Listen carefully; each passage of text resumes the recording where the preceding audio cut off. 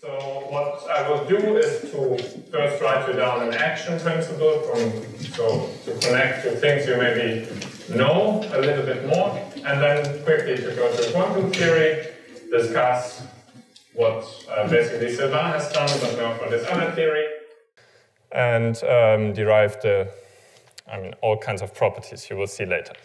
Good, so let's start. So this was 1, so now let's go to 2.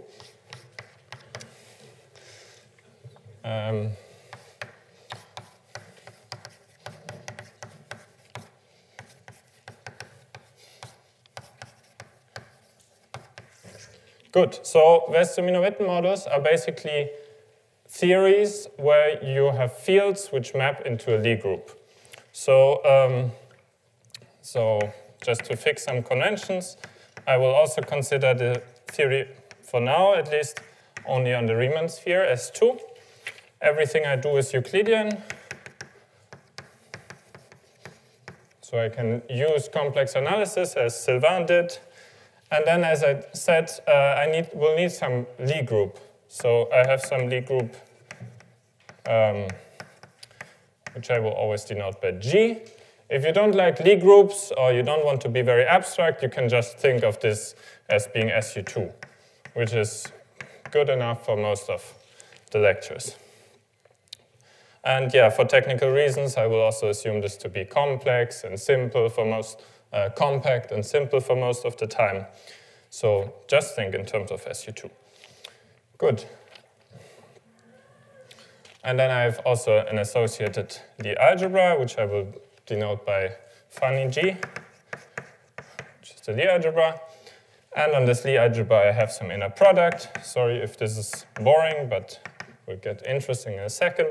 So I can take an inner product by just taking the trace of 2 elements.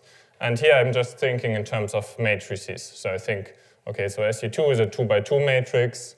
These are also 2 by 2 matrices, and I just take traces like that. I will have some, so any Lie algebra element X, I can write in terms of some generators, XA, TA, and the sum over all my A's. So for SU2 it's 3 plus and minus. And I normalize my trace such that this is a half delta AB, where I think of this being some fundamental representation of my Lie algebra. Good, so now it's getting more interesting. So as I said, my Wess-Zumino-Witten model should take fields from my Riemann sphere, where my theory is defined, to my target space, which is this Lie group G. So it consists of all fields which map from S2 into G. Good, so I promise this will be classical to start with. So I want to write down some action. Okay, I call this action S0. And there's some normalization factor, which I call 1 over 4 lambda squared.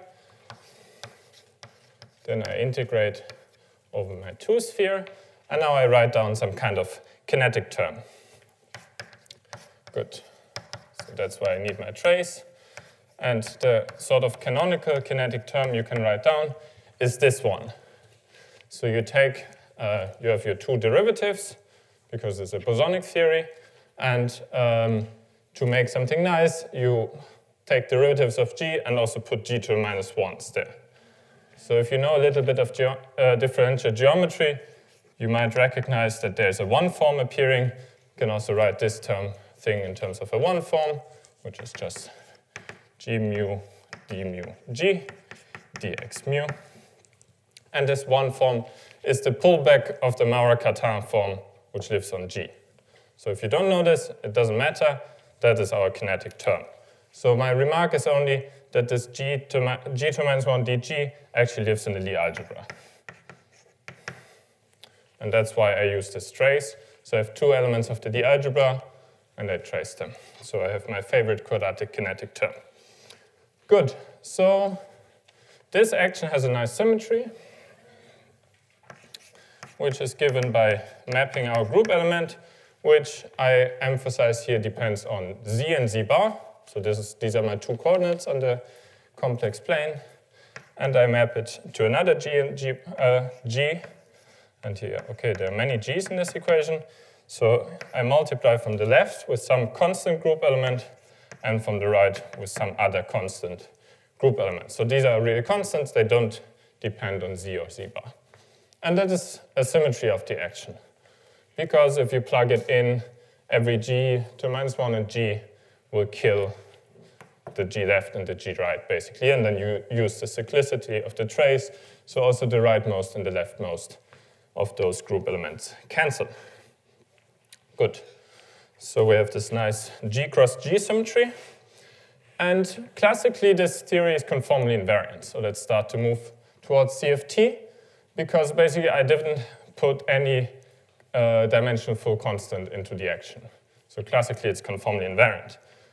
But if you compute the beta function, as you do in quantum field theory, compute the beta function, you will see that actually it's not the coupling constant acquires an anomalous dimension. So it's not a CFT at the quantum level.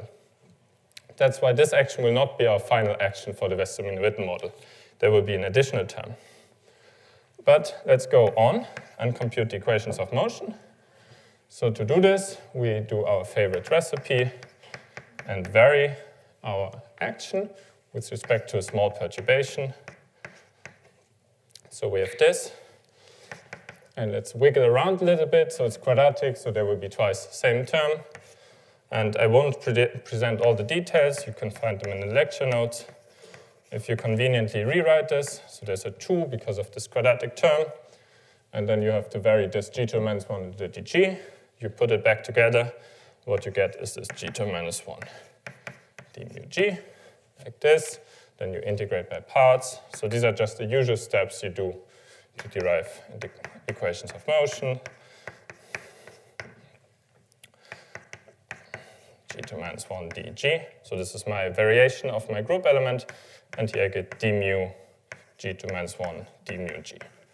And I guess I have a minus sign from the integration by parts. OK, so since this dg is arbitrary, I see that my integrand already has to vanish. And this means that this quantity here has to vanish. So the equations of motions are simply d mu g to the minus 1 d mu g is 0. Good. And you see that this takes the form of a current conservation. So I can just declare this to be a current, and then it's just d mu j mu is equal to 0. So let's give this name, actually. So my current is j mu, like that, and it's conserved. And I told you before there's a symmetry. So you might expect that this is actually the current of one of the symmetry. And that turns out to be true. This is the current for the right multiplication symmetry. And there's similarly a current for the left multiplication symmetry, which simply takes the form the other way around. So d mu g to minus 1, like this. Good. And maybe I should give another name, but we won't use it anymore, so it doesn't matter. And conservation of this is equivalent to conservation of this, as you can check. OK, so let me mention one further thing. Let me write down the conservation of the current in terms of complex coordinates. So I have the z bar component of my current and my z component. And here, OK, let me simply write d and d bar of jz. 0. Okay, I just wrote the same equation. I just wrote this conservation equation in complex coordinates. And I lowered the index. So if I write g upper z, it's g lower z bar. Okay, good. And now, even though Sylvain didn't mention this too much, let me compare this with the situation for the energy momentum tensor. Just to recall, so he introduced the energy momentum tensor, he just called T. And generally, you know from GR or something that the energy momentum tensor actually is T mu nu, has 2 components. So you might ask, what was the T he actually introduced? And it turns out that the energy momentum tensor for a CFT is traceless. So actually the TZ which in complex coordinates means that TZZ bar is 0. And then and it's also symmetric, so there are only two independent entries, which are TZZ and TZ bar Z bar. And so in general, I would write like this. And similarly for the other components. So I have this and this. So this would be my conservation. And for CFTs, these terms are absent because of this. And this tells me that my TZZ is actually holomorphic. My TZ bar Z bar is actually anti-holomorphic. So I want to mirror this thing here with my current. So I would like to hope that one of the components of the currents actually just vanish identically. If that's true, then the other component will be holomorphic or anti-holomorphic, depending on which I choose to vanish. Okay, but that's a nice wish, but it's not true. Okay, so this is what I want, but it's not true. And this is related to the fact that this is actually not a CFT at the quantum level. Good. Yeah, there's an argument in the lecture note why it's actually not true. Could hope that it's true. But,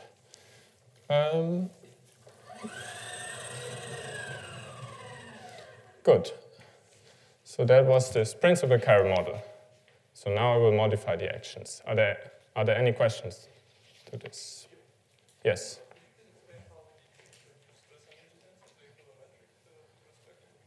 Yes, I could. I didn't say what is the energy momentum tensor in this particular model, and I don't want to. But in principle, I could obtain it, for example, by coupling this theory to a metric and varying the action with respect to this metric. But this is entirely general. This is for any 2D CFT. The energy momentum tensor is traceless.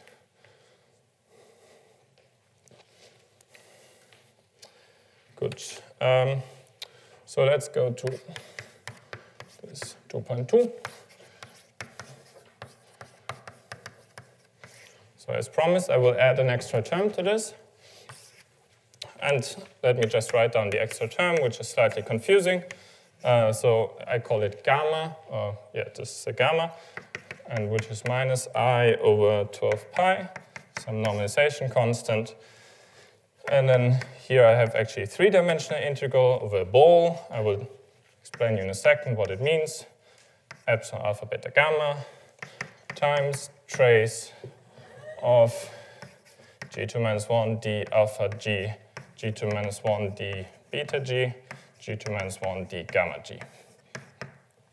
Okay, and again, if you like differential geometry, you can also write this as an integral over the ball in terms of a form, and the form is just g2 minus 1 dg, wedge, if you like, g2 minus 1 dg, wedge, g2 minus 1 dg. So that's just an alternative way of writing it. So why is there suddenly a three-dimensional integral coming up? So this ball is to be understood as extending the Riemann sphere into its interior. So I take the Riemann sphere and I just put an interior in it, which will be a three-dimensional ball. And these g's now I just extend as fields over this three-dimensional ball. Okay, something I can do. Of course, nobody told me at this point that this is a well-defined thing, because I just put artificially another dimension to my theory. Okay, so, but let's worry about this later. And so my final action will be the original action, and then I add another coupling constant and a new part of the action. And let's compute again the equations of motion and see what happens. You will see that this is actually a well-defined thing to write down. So let's take the variation of this thing. And for the moment, I take the differential form language because it's slightly more convenient. I have some prefactors like this. I'm not entirely, don't get me on the factors. They might be not entirely right, I hope. But, good. So here I have 3 times the same thing, so I will get a factor of 3. So actually, I think there's a factor of 3 wrong here, but I will check later. So I vary the same thing.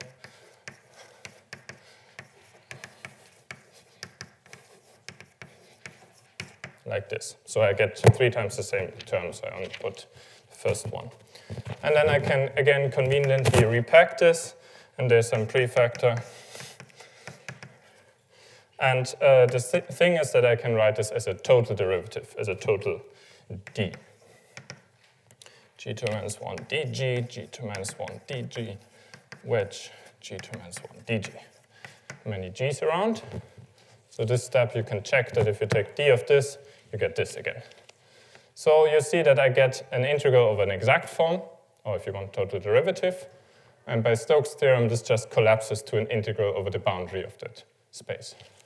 So what happens is that this is the same thing as the same integral over S2 of trace g2 minus 1 dg, g2 minus 1 dg. And I'm missing another g2 minus 1 dg. Good. And then again, you can integrate by parts and compute the equations of motion. But you see that the actual variation of the action only depends on the value of the sphere, of the field on the boundary of the space. So it doesn't actually matter what analytic continuation I take of this g. And I get some new term of the equations of motion that I can again determine the whole equations of motion. Good. And let me also mention that there is still this g cross g symmetry. So this new term didn't spoil my g cross g symmetry, because I can still multiply from the left and right as g, and again, everything will cancel out. By this g cross g symmetry, I mean this g left, g right thing there. Good. So now, let me give a sneaky preview of the quantum theory, what will happen. Because, so we said in the classical theory, everything is fine. I can compute my equations of motion. However, if I want to compute something in the quantum theory, I do some kind of path integral over all my possible g's. And then I take e2 minus s. So since I'm a Euclidean signature, there's no I there. And this depends on g. So, but there's a potential danger here, because we showed that if I slightly vary my action, this doesn't depend on the continuation. But it could, what we didn't show is that this lambda is actually completely independent of what g I choose, what extension of my g I choose. So in this exponential, it can happen that this s is actually multiple valued. So it can be multi-valued because I can still choose different g's. It doesn't depend if I slightly wiggle around my g, but you can take different topologically different extensions of the same g. So let me explain this in more detail. And then you see that the action actually depends on what extension I take. Good. So why is that? Because, first of all, why can I at all take this extension? I can take this extension basically because my fields, they mapped me from S2 into G. But there's a mathematical thing which is called homotopy groups, which exactly measure whether such maps are topologically trivial or not. So if you don't know this, it's not too bad. Then just believe me that the following is true.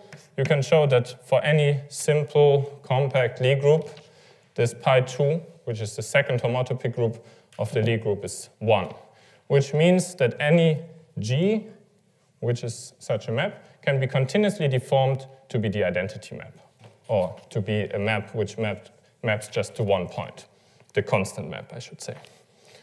So the constant map can obviously be extended into the interior of S2.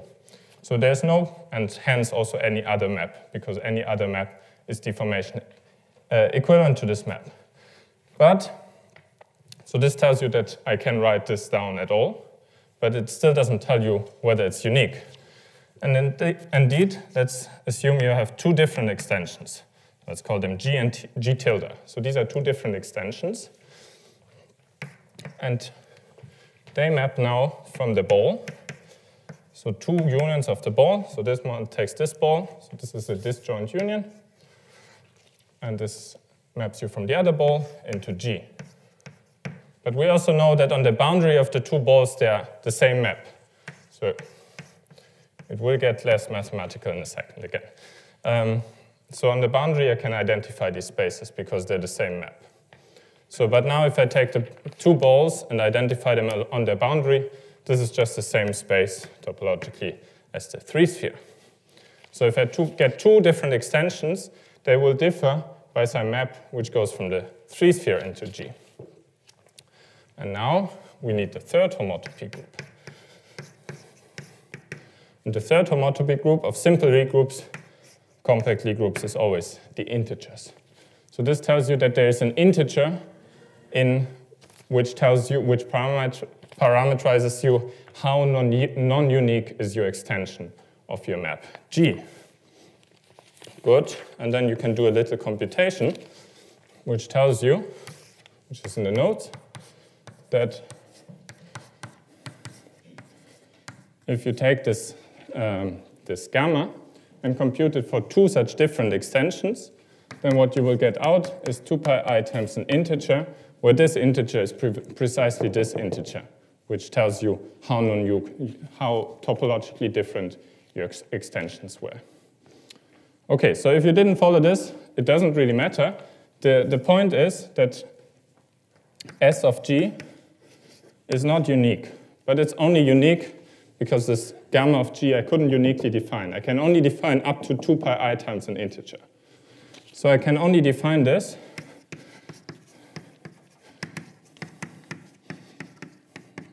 up to 2 pi I n k. Okay, n is an integer. K is my coupling constant. And now I want to put this into the exponential. So there's potential danger, because if it's not unique, then I cannot put it into the exponential. But since this is an exponential, I can still put it there if it's unique up to 2 pi I times an integer. Because if I add something 2 pi I times an integer in the exponential, it doesn't matter. So this tells me that the quantum theory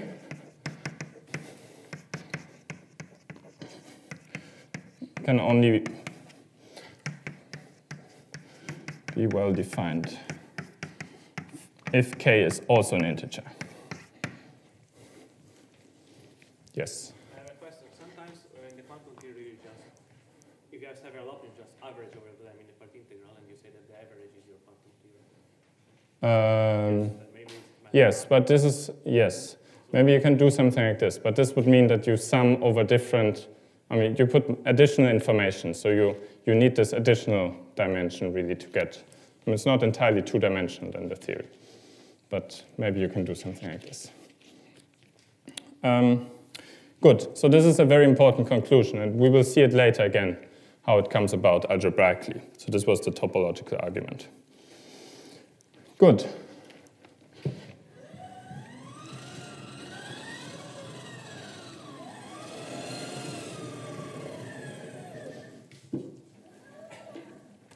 So finally, let's look again at the equations of motion of the theory.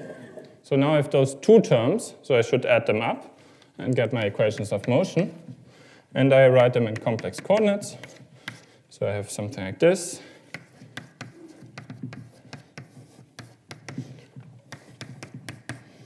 Lambda squared k over 4 pi d bar g to minus 1 dg is 0. Okay, so the original term was the one we had. Without this, I multiplied through with lambda squared. But so this one term is the one we had previously, which comes from this principal chiral model. And now I add this other term, which almost looks the same in the equations of motion. There's just a sign difference here. And now remember maybe my wish. My wish was that one of the components of the currents just vanishes identically. This would tell you that the other component is holomorphic. That's great, because we can actually do this. We have two parameters here, lambda squared and k, and we just choose lambda squared such that one of the terms vanish. So I just choose lambda squared to be 4 pi over k. Okay? This also tells you that k is not only an integer, it's a positive integer. Because lambda squared should be positive, otherwise the action will be negative. Good, so I fixed this lambda squared, so the only left parameter now is this k, which is called the level of the theory. And this achieves now that we have some holomorphic quantities, which is something we like very much in 2D CFTs. So now this thing is anti-holomorphic, and similarly this thing the other way around, so which would be dg, g2 minus 1 is holomorphic. Good. And I can give them pretty names. So I call now the current J, I call minus, should be the holomorphic thing. There's just a normalization constant there, and the current J bar is the anti-holomorphic one, which is this one. And there's also a nice normalization constant, which is plus k, but it doesn't really matter. Good. So we have those two conserved currents, and one is holomorphic, the other is anti-holomorphic. Okay, that's the important thing you should get out of it. And you might suspect there's actually an enhanced symmetry here, because now you have holomorphic, anti-holomorphic quantities, and this is related to the fact that this G cross G symmetry we had before is now extended to a local or semi-local, whatever you like, symmetry.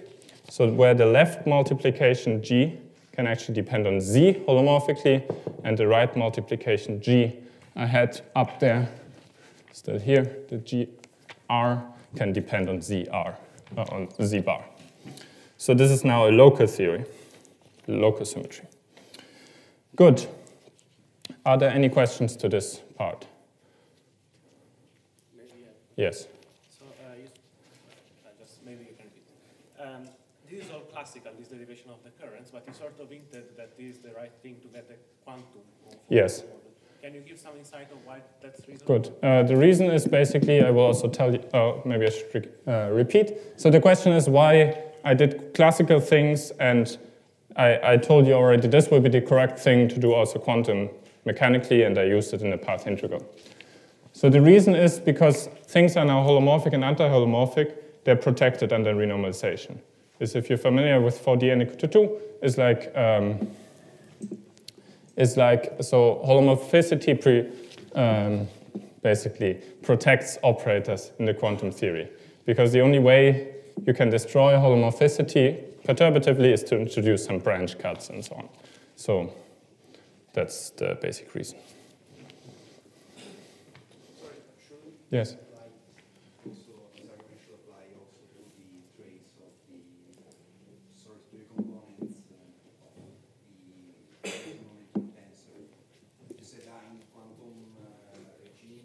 Yes. Yes. Good. But to conclude that they're holomorphic, you first need to know that it's traceless. So also the tracelessness would get spoiled in the quantum theory. Yes.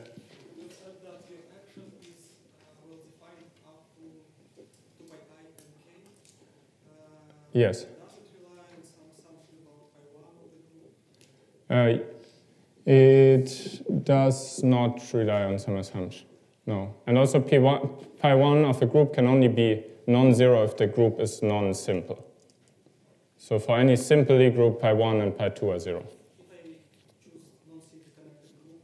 Yes. It's not going to be modified? So if you choose non-simply connected group, it's not modified, but the only way you can make at least semi-simple, semi-simple already tells you it's simply connected, but then you can put some U1 factors. That's basically all you can do. Otherwise, if you do something like reductive or solvable groups, then it becomes crazy. I don't want to consider these.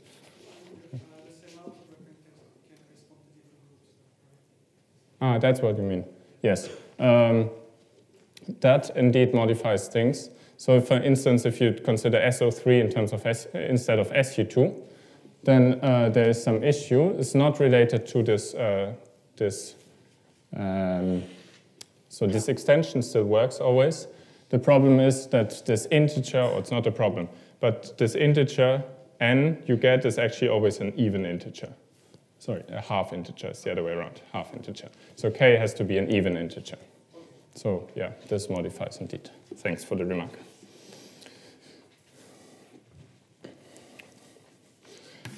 Good. So let's do quantum.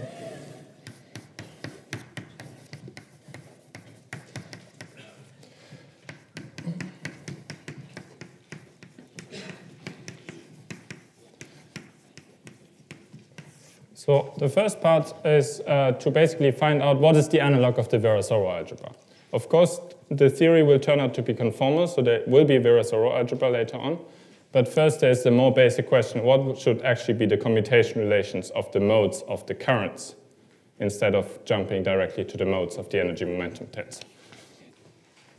Good, and in principle, how you could do this, you have your classical action. You can compute Poisson brackets, so you know the canonical commutation relations. You can impose that those still hold quantum mechanically, convince yourself that there's no possible renormalization, and postulate some commutation relations. So this is something you can do. It's not the route I want to take. The route I want to take is to constrain what is actually the possible OPEs you can get. So again, OPEs are equivalent to commutation relations of the modes. That's something Sylvain briefly told you about, because he had the Virasoro algebra, and he could translate in terms of an OPE of two energy momentum tensors. So I want to basically figure out what are the OPEs of my currents. And I focus on my left-moving currents, meaning the holomorphic ones. So I will also have always a right-moving copy, which is J bar and Z bar here. But let's just focus on one of them. So what should be this analog? Just like briefly recall, I want the analog of this. So here this equation.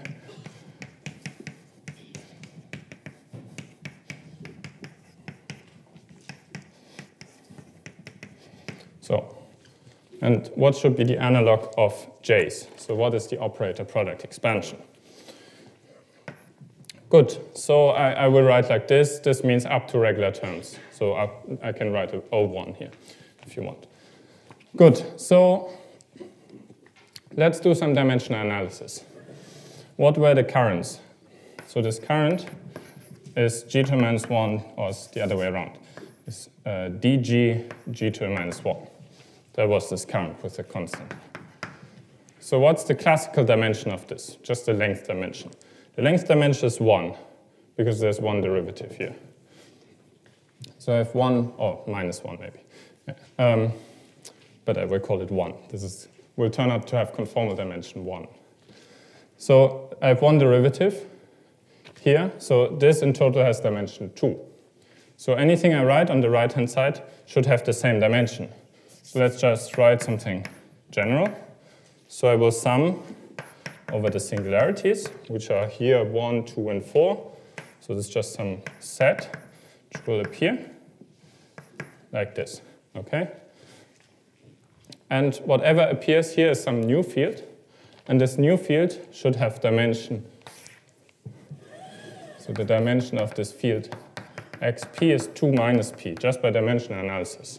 So here's 2, this has minus p. So to make this work, I should choose 2 minus p. Good, so now I give you some input you didn't hear till now, but maybe you know, that in a CFT, in a unitary CFT, this CFT will turn out to be unitary, you don't have so many low dimension operators. So in particular, if you make this p larger and larger and larger, you will have more poles, you will have negative dimension operator. So if negative dimension operator, the only way is, so they will turn out to be non-unitary. So if you want something unitary, you shouldn't allow for negative dimension operators. So the lowest dimension, so the lowest energy of any unitary CFT is the vacuum, which has dimension 0. So this means that p bigger than 2 is not allowed. So again, everything I say here can also be derived from the Poisson brackets, but I just want to show you that this very general conclusion I make here. So this is not allowed. So let's look at the two allowed ones. So I have p equal to 2 and p equal to 1. These are my only possible poles if I make this assumption of unitarity. And the regular things I don't care about. Good, p equal to 2, I need something which has weight 0. dimension 0. And the only thing I just told you of dimension 0 in a unitary CFT is the vacuum. And the corresponding field via the operator field correspondence Sylvain has introduced is the identity field. Okay, so the only thing I can write down here is something proportional to the identity. So here I have identity. And at p equal to 1, of x1 of w, which has dimension 1. Okay? But we already saw a bunch of dimension 1 operators. These were the j's themselves. J's themselves had dimension 1 and they were holomorphic. So you conclude that everything which can appear here are the j's themselves. If there were other dimension 1 operators, these would be other conserved currents. So you would have more symmetry, but we didn't put in more symmetry. So that's all there can be. So just by this naive counting, you see that the only possible OPE you can get is, okay, you have some constants which can depend on A and B. And then you have the identity. I won't write identity, it's just 1. Second order pole. And then you can have some constants I conveniently call like this. And a first order pole. So this has to be a combination again of the old fields. So I will have some constants called FABC. Good. So this is my OPE. And let's put some more constraints on these constants. So we want some more things. So what do we want? Sylvain told you that this should be the same thing as GB JAZ, because the OPE is something which is supposed to hold inside of correlation functions. So you can expand it the other way around. And for instance, for the second order pole, you immediately see that this kappa AB should be symmetric. It's the same as kappa BA. Similarly, you see that the F is antisymmetric in the first two indices, because the Z minus W is sign. Sorry about that. Okay, so these are the two conditions you get there. And then you have a third condition, or another condition. If you put a third current here, you can either do the OPE first in the first two currents, and then do the OPE of the resulting thing with the third current, or you can do it the other way around. So that's associativity of the OPE. And that gives you further conditions, which which are of the form F, A, B, D. So there are three others where you cyclically permute the three indices, and you get also Jacobi type identity. A, B, D, B, C, E, that's a D. Okay, and then you have two other terms which are cyclically permuted in the three indices, and 0. Okay, so these are the constraints you get. You can check. So, but all this is telling you is that the F's are actually structure constants of a Lie algebra, because structure constants should precisely satisfy that they're antisymmetric in the first two indices and that they satisfy the Jacobi identity. Okay? Yes? The second line or the second line? You mean how those go? Okay, so they're just more of these, but they're the same type. Okay, let me try to get the indices right. So I should, there's kappa BD, FCAD. So I just cyclically permuted the three indices ABC. And there's a third one where I again permute. So there's three identities of that type. Let me write also the last one, which is kappa AD, FBCD. Okay, makes sense? So this is the ... here. It shouldn't be 0, right? It's just symmetry of 0. Yes, thanks. Yes. Was this a confusion? Yeah. Thanks. Good.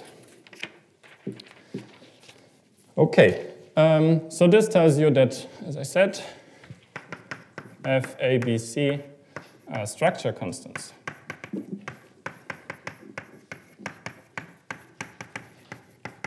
Of some Lie algebra. And what should be the Lie algebra? It should be our symmetry Lie algebra. So this is of our Lie algebra funny G, which was the Lie algebra of our Lie group G, with which we started. Okay, I agree there was a break here. thematic break, but you can check that this is really the structure you get from the action up there. Okay, so I'm almost done, so let me just write the final conclusion here. Good, and here this line tells you that the kappa AB is an invariant form on the Lie algebra. So the only invariant form you can write on a simple Lie algebra is actually this, or it's proportional to this. Okay, this is the only invariant form you can write. And this I normalized in the very beginning, if you recall, to be proportional to delta AB. So I just chose my generator such that this is delta AB. And this tells you that kappa AB is just a multiple of delta AB. And this multiple I will call suggestively K. So let me again write the OPE in its final form of two currents like this. Get K delta AB Z minus W squared plus IFABC JCW Z minus W. Okay, where these are the structure constants of our original Lie algebra G. And here I put this constant K. So you see, you get one free constant in the whole construction. And this free constant, if you actually do the calculation, turns out to be the same K we put into the action. So this is the same K. So that's important. Okay, it's a small K. Anyway, yes? First of all, could you send up the middle board because we cannot see the thing in the shadow? Of course. And Like this. second, there is some normalization there of the current with the K in front. So There, yes. the idea is that you fix that normalization to get the correct FABC. Exactly. Fixes you. Exactly. So maybe Yes, so maybe I tell this again. So of course you could say, okay, let's just rescale my currents by whatever you want to change this constant to be whatever you want. But that's not possible because my normalization of the current is already fixed by assuming that there's just FABC here, not 2 FABC or something like this. Okay, I want here a constant 1 which fixes the normalization of my current. And then this K is uniquely fixed. Unless, maybe let me also make the remark, if this was an abelian Lie algebra, meaning that all commutators are trivial, so all structure constants are trivial, so then there's no way of normalizing the J's in the way I did, and this K becomes meaningless. And that's just the algebra of free bosons. You maybe know from string theory or so. So if this term is absent, then the K becomes meaningless. And in a free boson, you've never heard of any level of any K. That's why it's just meaningless in this case. You can set it to whatever you want. Okay, and also let me mention, there was also a right-moving copy of this, so I can also put bars everywhere here. And so I just have two copies of the same algebra. One with bar, one without bar, either left and the right-moving current. Okay, are there any final questions?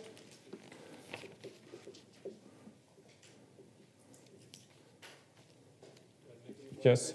So you said that you cannot have any other dimension 1 operator. Yes? Because otherwise you will have extra Yes. currents. Could you show why? Well, okay, so if you have another holomorphic quantity of dimension 1, so then I have some holomorphic current quantity.